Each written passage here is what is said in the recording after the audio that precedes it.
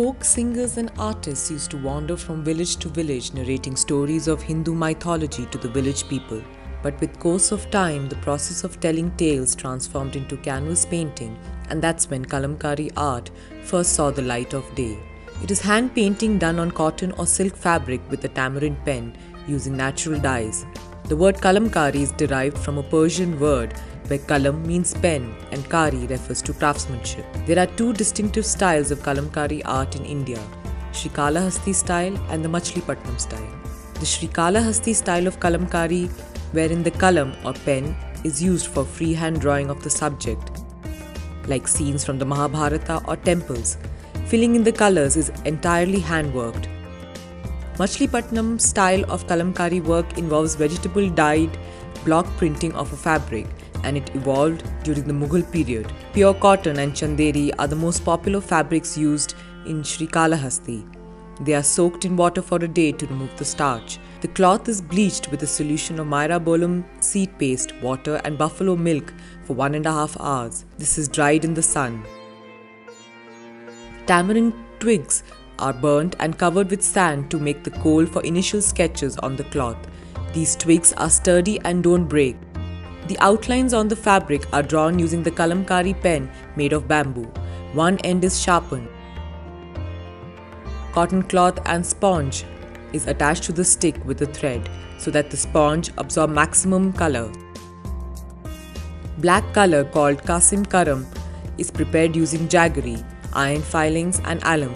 The solution is kept for 15 days before using it. The solution reacts with the tamarind used in the myrabolum treated cloth and makes the drawing black as it dries. Alum used as a mordant along with karakapu is applied all over where we want colors like red or maroon. It is left to dry for 24 hours. Then it is washed in the river to wash the extra alum and then dried in the sun. Red color dyeing is done by adding chavala kudi in boiling water. Other colors like green is got through shurudu chakka. Alum will retain the colors and the rest wears out when dried on a sand floor under the sun. The fabric is again soaked in pure milk and dried. Milk acts as wax, which prevents color from spreading on the fabric when the colors are applied later on. Now the other coloring filling process starts.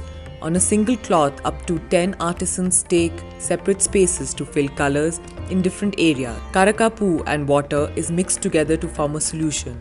The solution is used after 5 to 6 days so that it gets thick and becomes easy to apply.